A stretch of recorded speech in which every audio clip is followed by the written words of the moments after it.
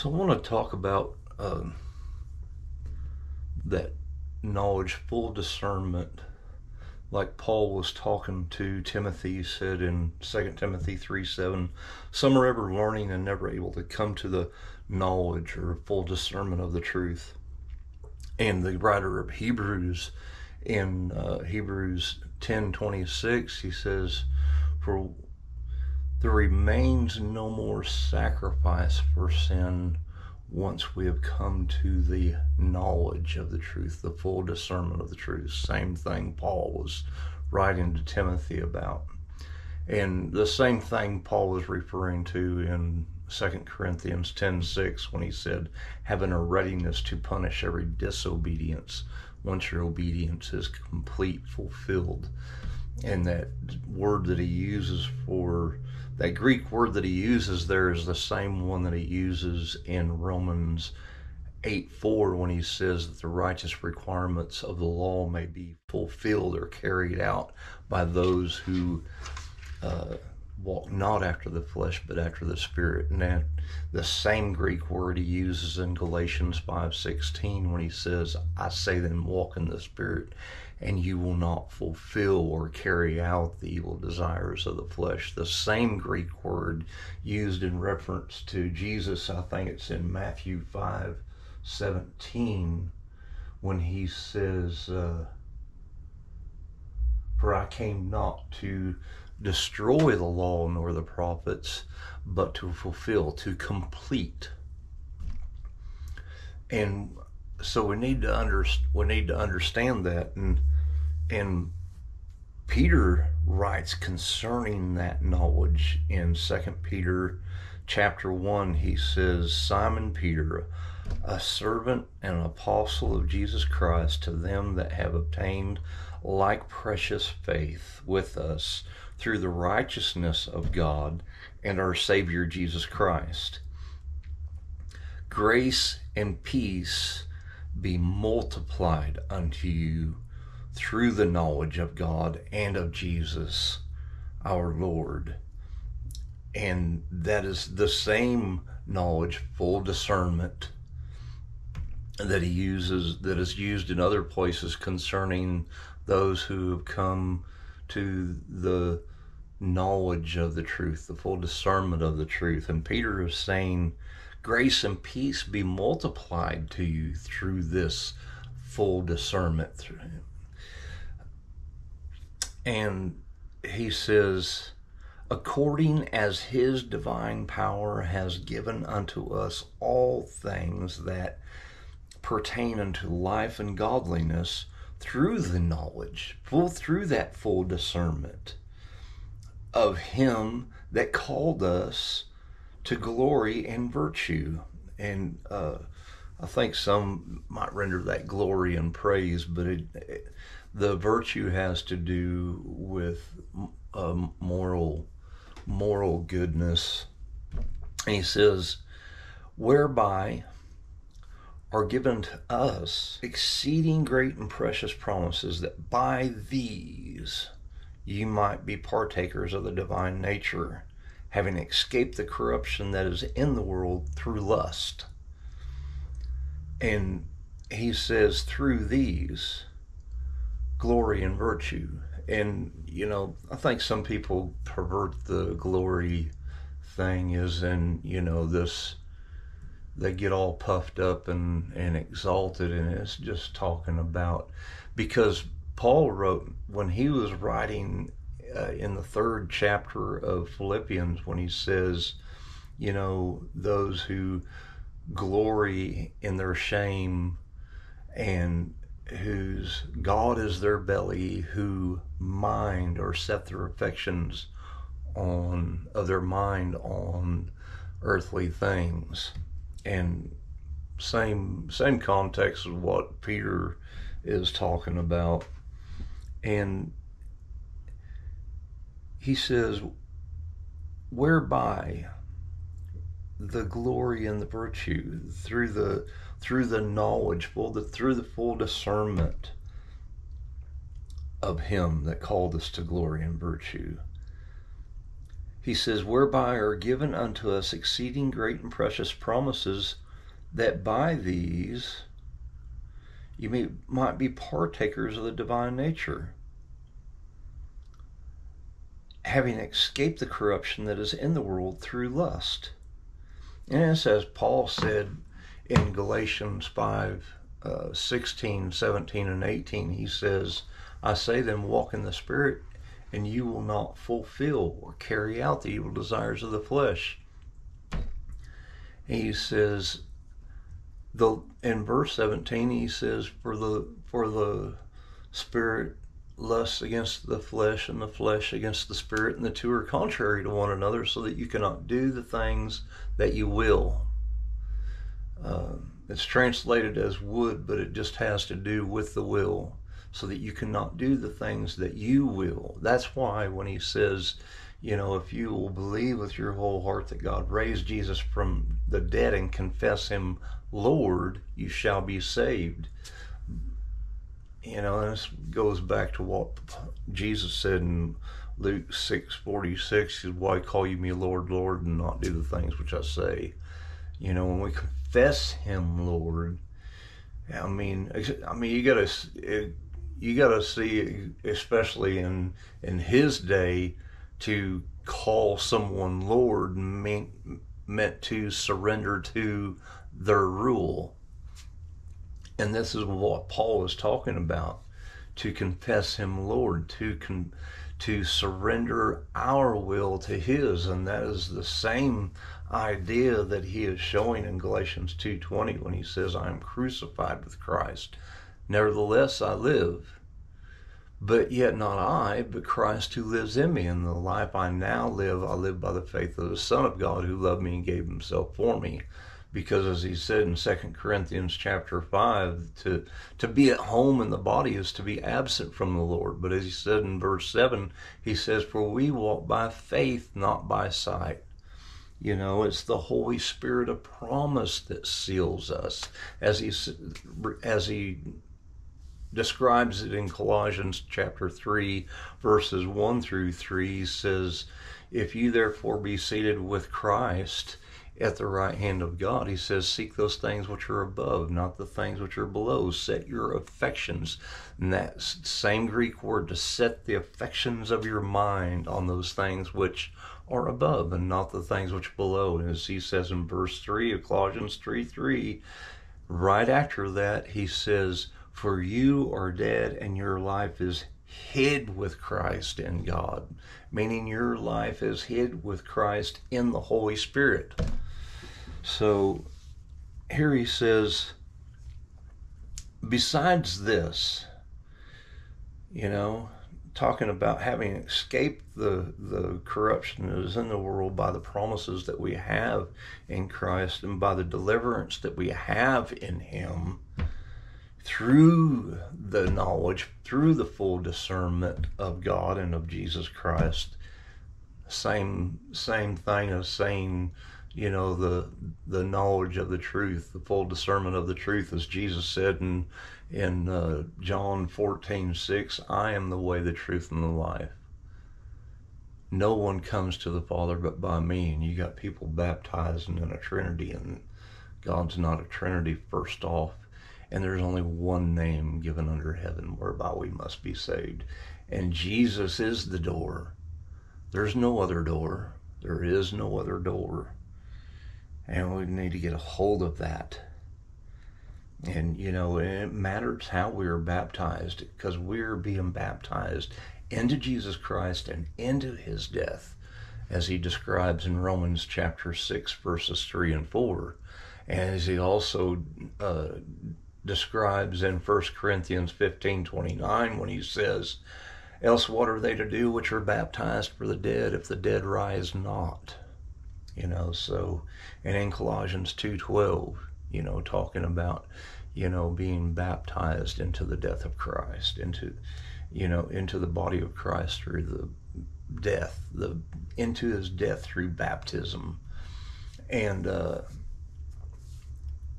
we got to understand that it is that God, as Colossians 1:21 through 23 says, we were once alienated by, from God by wicked works in our mind.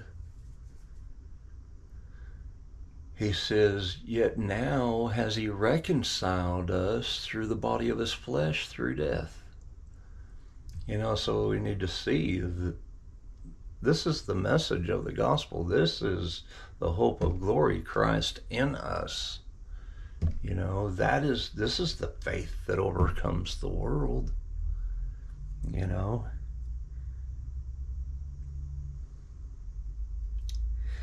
And Peter's describing how that we can, he says, whereby are given unto us exceeding great and precious promises, that by these great and precious promises might be partakers of the divine nature, having escaped the corruption that is in the world through lust, and besides this, giving all diligence, add to your faith virtue, and to virtue knowledge. And the word he uses, knowledge, there is the same one he uses in 2 Corinthians 10:5 when he says, casting down imaginations and every lofty thing that exalts itself against the knowledge of God. But he also uses that Greek word knowledge in 1 Corinthians chapter 8, where he says, for we know, let me go there. He says, now as touching things offered to idols, we know that we all have knowledge. And that's that same word. Greek reference 1108. The other one for full discernment is 1922 for your Strongs, and for your Vine's expository dictionary of Greek words. And he says, and if any man think that he knows anything, he knows nothing yet as he ought to know. He says, but if any man love God, the same is known of him. He says, as touching things offered to idols, we know that we all have knowledge. Knowledge puffs up. See, this knowledge puffs up. And he's not referring to the knowledge of the truth, which is the full discernment of the truth that is in Christ, that Jesus himself said in John 8:31 through 36, that if you are truly my disciples, you will remain in my word, his teaching, his doctrines. He said, and you will know the truth, and the truth will make you free. And he says, whoever, a servant doesn't remain in the house forever. He said, but a son does. And the King James has rendered that the son, but Jesus is making a contrast between a child and a servant, and I mean, we got to understand that, because right after that he says, and whoever the Son will make free is free indeed. And that's what Paul is teaching. That is what Peter is teaching. And he says, going back to 2 Peter chapter 1,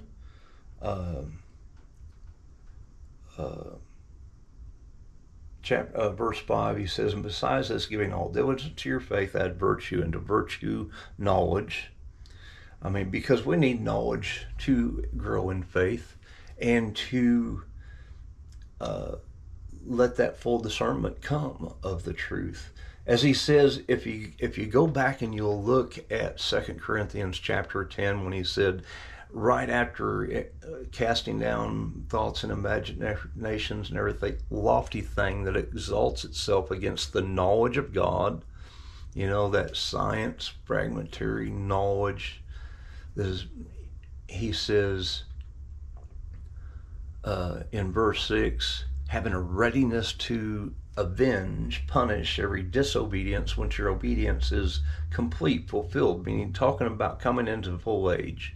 Because it's the same thing the writer of Hebrews is talking about in chapter 10:26. There remains no more sacrifice for sin once you've come to the knowledge of the truth. And so we need to understand that. And he says, add to your faith virtue, and to virtue knowledge, and knowledge temperance, meaning self-control, and to temperance patience, meaning long-suffering,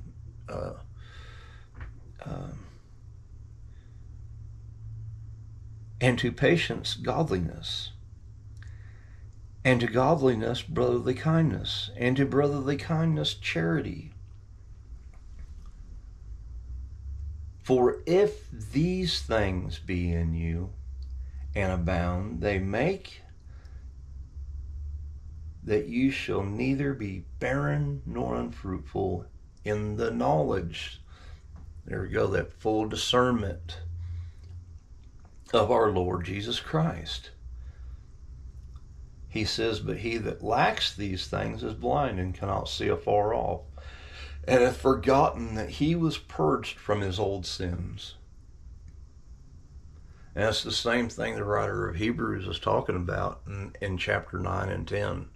You know, the Old Testament sacrifices were never able to take away sin, for there is a remembrance of sin every year. He says, but Jesus, he says, this man offered himself for sin one time and sat down at the right hand of God, henceforth anticipating, expecting till his enemies be made his footstool. So we need to understand that. He says he can't see afar off, and has forgotten he was purged from his old sins. He says, wherefore the rather, brethren, give diligence to make your calling and election sure. For if you do these things, you shall never fall. That means stumble.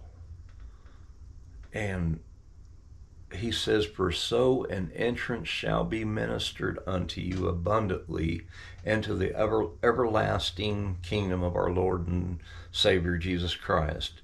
He says, wherefore I will not be negligent to put you always in remembrance of these things, though you know them and be established in the present truth. Yeah, I think it meet, as long as I am in this tabernacle, to stir you up by putting you in remembrance, knowing that shortly I must put off this my tabernacle, even as our Lord Jesus Christ has showed me.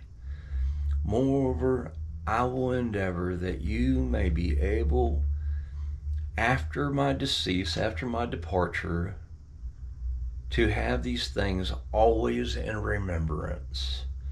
For we have not followed cunningly devised fables, when we made known unto you the power and coming of our Lord Jesus Christ, but were eyewitnesses of his majesty.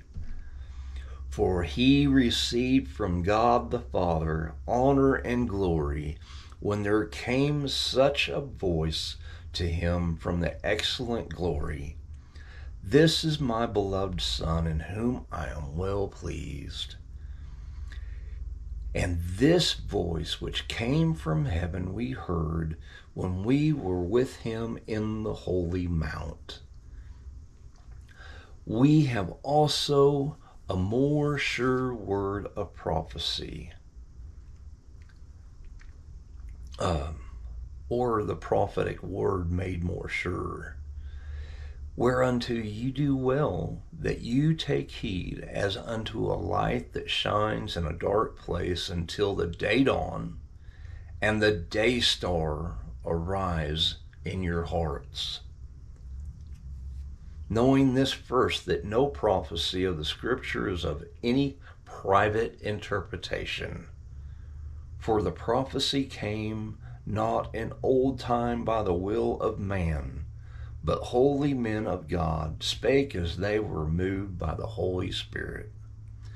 In chapter 2, verse 1, right following, he says, "But there were false prophets also among the people, even as there shall be false teachers among you, who privately shall bring in damnable heresies, even denying the Lord that bought them, and bring upon themselves swift destruction. And many shall follow their pernicious ways, by reason of whom the way of truth shall be evil spoken of. And through covetousness shall they with vain words make merchandise of you, whose judgment now of a long time lingers not, and their damnation slumbers not." And I'm going to stop there, because when he says, "But there were false prophets also among the people, even as there shall be false teachers among you, who privately shall bring in damnable heresies, even denying the Lord that bought them, and bring upon them swift destruction. And many shall follow their pernicious ways, by reason of whom the way of truth shall be evil spoken of," blasphemy spoken of. And this is where that, no one's perfect doctrine that's out there now. And man, I cannot stress that enough. That's why I wanted to read these verses from the Apostle Peter, to stir up those that will hear.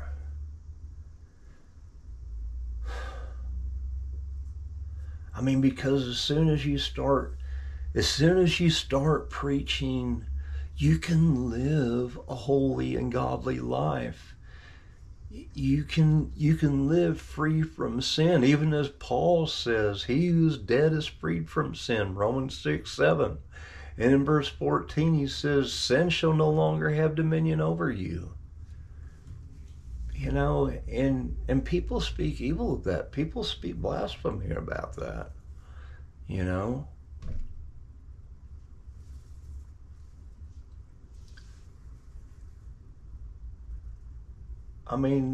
It's like the greatest majority of people that say they believe on Jesus Christ view themselves as sinners.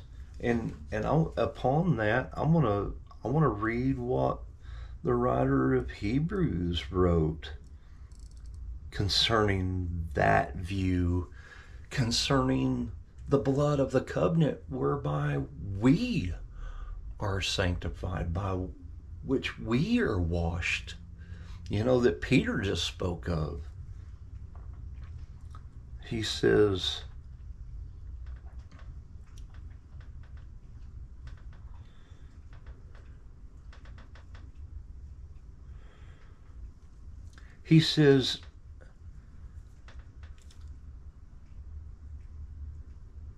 in chapter 10, he says, right after, he says, in verse 12, he says, "But this man," talking about Jesus, "after he had offered one sacrifice for sins forever, sat down on the right hand of God, from henceforth expecting till his enemies be made his footstool. For by one offering he hath perfected forever them that are sanctified." And we got to know that he's talking about the conscience, because that's what he just got through talking about in chapter 9, where the Old Testament sacrifices were never able to make the comers thereunto perfect as regard to the conscience in chapter 9. And then in chapter 10, verse 1, "For the law, having a shadow of the good things to come, and not the very image of the things, can never with those sacrifice which they offered year by year continually make the comers thereunto perfect." And in chapter 9, he says,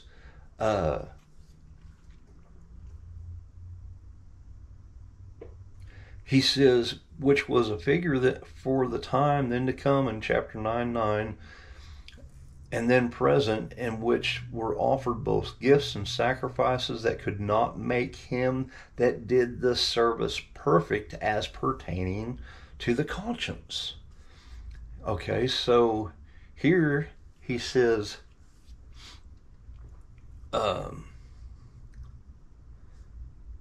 but this man, after he had offered one sacrifice for sins forever, sat down on the right hand of God, from henceforth expecting till his enemies be made his footstool. For by one offering he hath perfected forever them that are sanctified. Whereof the Holy Ghost, and that's what he's talking about in chapter 9, verses 13 and 14. For if the blood of bulls and goats and the sprinkling of the ashes of a heifer, or the ashes of the heifer sprinkling the unclean, sanctify to the purifying of the flesh, he says, how much more shall the blood of Christ, who through the eternal Spirit offered himself without spot, talking about of the flesh, purge your minds from evil works to serving the living God. But people still want to get off on this John 1:8 thing. Well, if anyone says they have no sin, and I got to know that John's talking about the law of sin that was sowed into the flesh. And Paul speaks of that in Romans 7:23. I see another law in my flesh, in my members, waging war against the law of my mind and bringing it into captivity to the law of sin that is in my flesh. That's why he said in Romans 8:2, that the law of this life that is in the Spirit of Christ has made me free from that law of sin and death. So, we need to understand that. That's why the law is sin's strength. 1 Corinthians 15:56. That's why it says in Romans 7:4, consider yourselves dead to the law by the body of Christ, that you should be married to another, even him that is risen from the dead. And in verse 6, he says, having died to the law that held us prisoners to sin, that we should serve God in newness of spirit, not the oldness of the letter. As he said in 2 Corinthians chapter 5, 16, 17, and 18, he says, so then, we don't know anyone from after the flesh anymore. Even though we may have known Christ after the flesh, we don't know him that way anymore. He says, therefore, for this reason, so then, if anyone be in Christ, he's a new creature. Old things are passed away, all things are become new. And he says in verse 18, right after that, he says, and all things are of God, who has reconciled us back to himself in Jesus Christ. So we need to get a hold of all this. He says,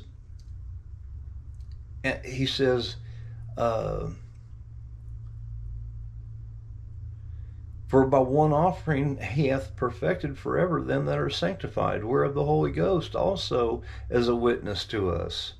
For after that he hath said before, this is the covenant that I will make with them after those days, saith the Lord. I will put my laws into their hearts, and in their minds will I write them. And their sins and their iniquities will I remember no more. Now, where remission of these are, there is no more offering for sin. And having therefore, brethren, boldness to enter into the holiest, the Holy of Holies, by the blood of Jesus, by a new and living way, which he hath consecrated for us through the veil, that is to say, his flesh.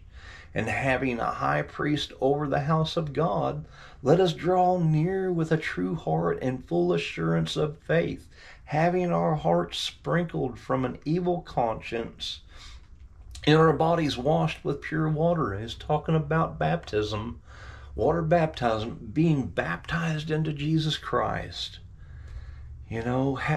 Putting off this old man, the body of sin, by the faith of Christ in baptism. I believe God raised him from the dead. I've made him Lord. I've confessed him Lord.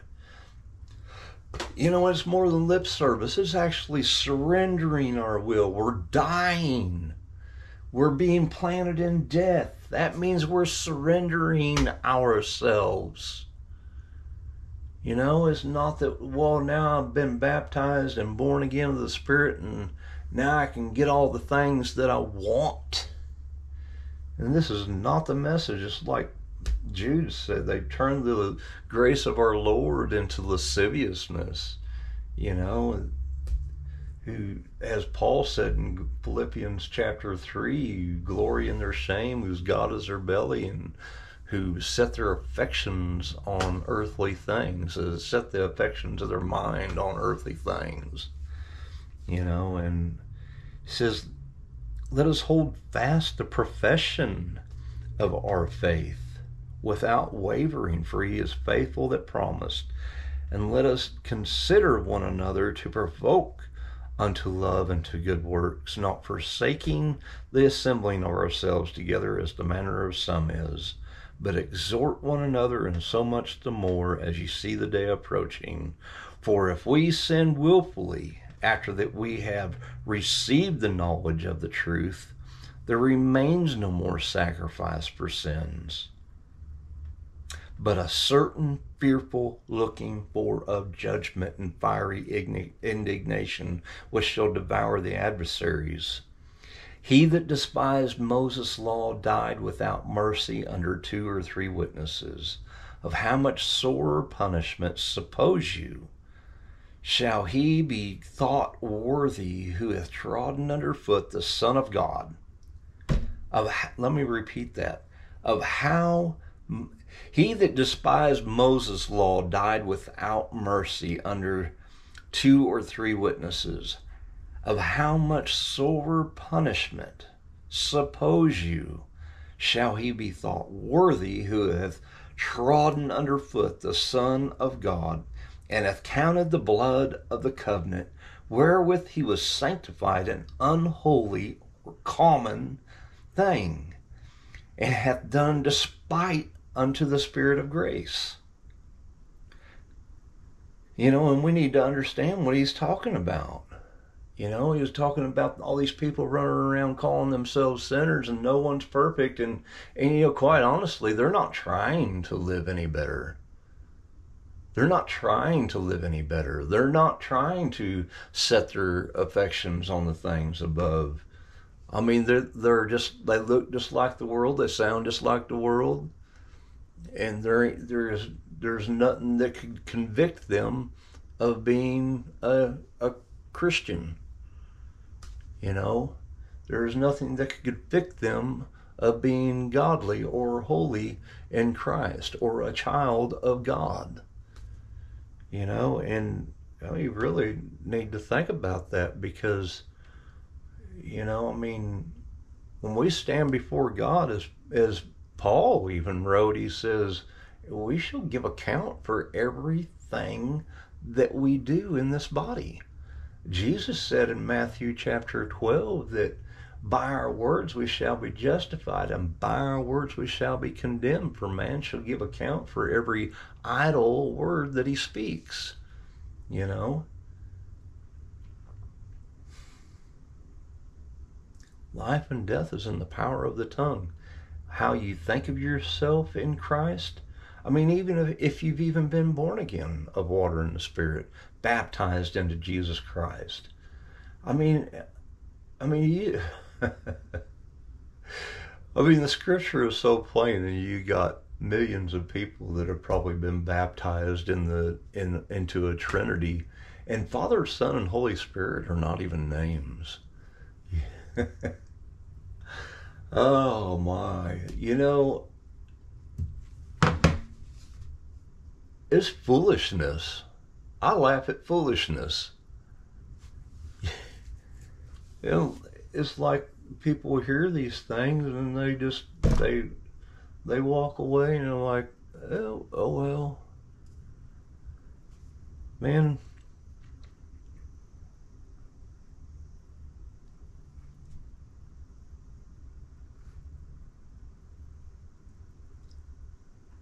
As Peter said, we've been born again not of a corruptible seed, but the incorruptible Word of God. John says, now are we the sons of God. Not children of God, it says sons. It is a male child.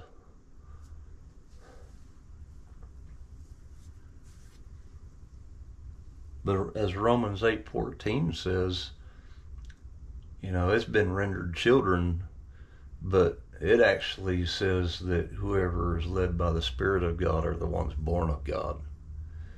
And because it just means the offspring. And it's very significant because Jesus said, by their fruits you shall know them.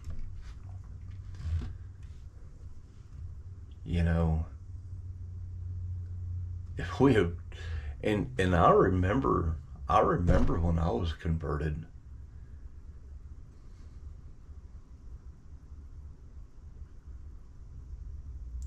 the freedom and the peace of the Holy Spirit. There is no, all these people that say I didn't feel anything is because they never were born again. You got all these people deceiving other people that, they can make a confession and be saved. And this really goes back to my last video that I just made, concerning you must first bind the strong man. Because there are a lot of people that if they're not possessed by the devil, they're oppressed by the devil. And you do not enter a strong man's house and spoil his goods, meaning strip him of his armor in which he trusted, and unless you first bind him. And we need to understand that.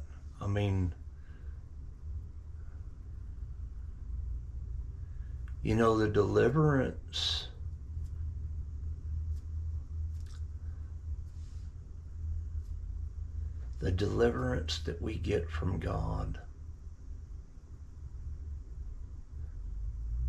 is indescribable.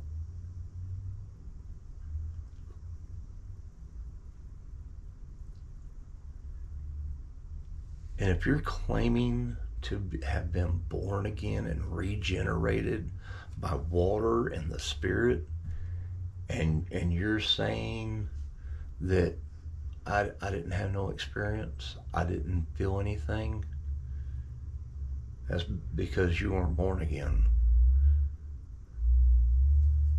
And that's just the truth, and that's a fact, because you are not born again. You are not regenerated and given a new nature by God in Christ by planting this body of sin and death and clothing yourself with Christ, as Paul describes it in Galatians 3:27. As many were baptized into Jesus Christ, have put on Christ, have been clothed with Christ. That is the circumcision.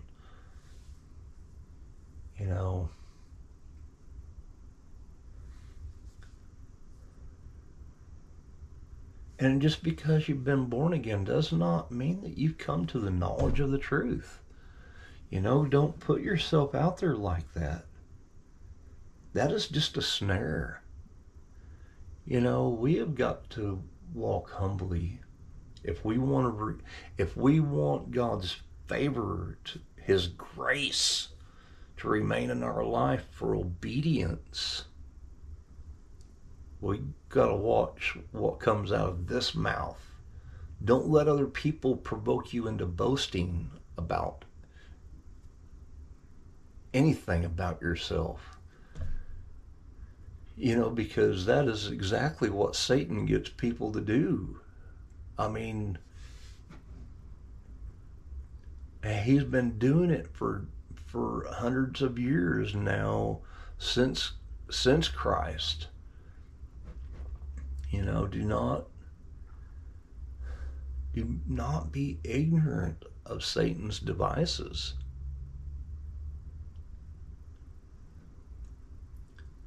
You know, I'm gonna end it on that.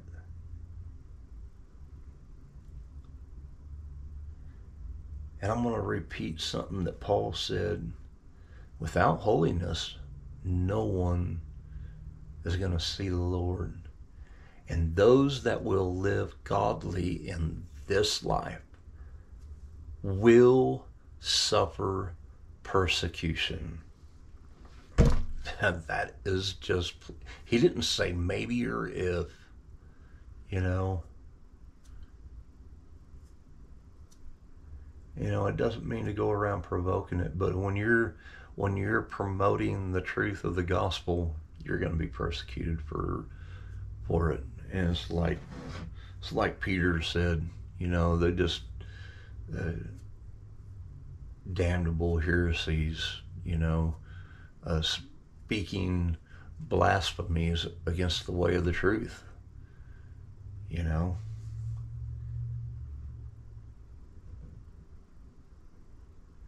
And we need to get a hold of the truth of the gospel. And like Peter said, even then there was false prophets. Even as today there are false teachers, you know, saying, oh, you know, all is well and all of this, and people just do whatever they want. Observe Halloween, you know, which is high day, and I mean, all this foolishness. I mean, and even, you know, even Christmas and the Christmas tree and the bulbs hanging on it. I mean, that's the Christmas day is the day of Baal worship. that was who Jezebel corrupted Balak, you know, corrupted the children of Israel with. So,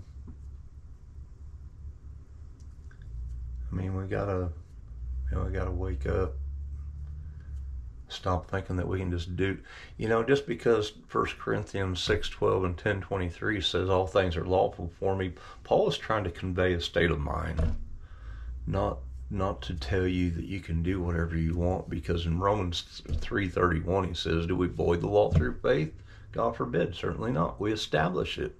But the thing is we don't establish it by putting ourselves back underneath the yoke of the law, because that is sin's strength. You know, you read that in 2 Corinthians chapter 11 and 12, Paul describes that. He's talking about Jews that are coming in there trying to bring them back underneath the bondage of the law. And he calls them super apostles, you know, transforming themselves, you know, messengers of Satan transforming themselves into messengers of light. And he says, be not deceived, for Satan himself can be transformed into an angel of light, which I believe there's a lot of people that are claiming to have seen Jesus today have seen Satan and not Jesus. So, you know, we gotta think soberly. We got to think soberly.